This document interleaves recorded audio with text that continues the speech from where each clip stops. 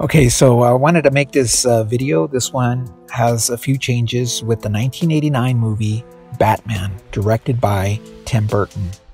Now, Tim Burton has had a Mandela effect, and this one is on another one of his movies called Nightmare Before Christmas. It used to be called Nightmare Before Christmas, and it changed to The Nightmare Before Christmas. And another change with that movie was it used to be directed by Tim Burton. Now it's directed by some other guy. Anyway, Tim Burton has had some Mandela effects with his movies, and now it's affecting Batman, the 1989 movie. The first change, which I want to talk about, is the Batman symbol. This is a known change, and people have made videos about this Batman symbol changing, so that's a Mandela effect. It used to have a single point, now it has 3 points. In the movie, he had the single point symbol on his chest. Now it has the 3 points on that symbol on his chest. You can still find merchandise to show that he's wearing the symbol on his chest with the 1 point. So that's change number 1. Second change is in the 1989 movie Batman. Michael Keaton, his character Batman, says, "I am Batman."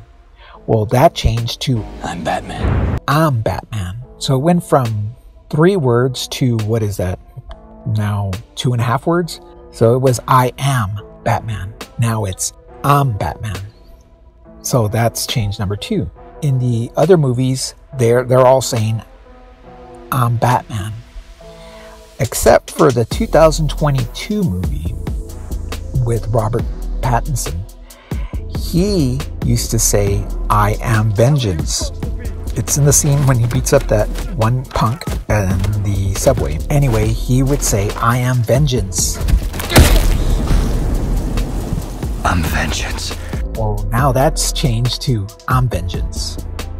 So those are the 3 changes. I do want to mention that in the animated series of Batman, he said it like this. He said, "I am vengeance. I am the night. I am Batman."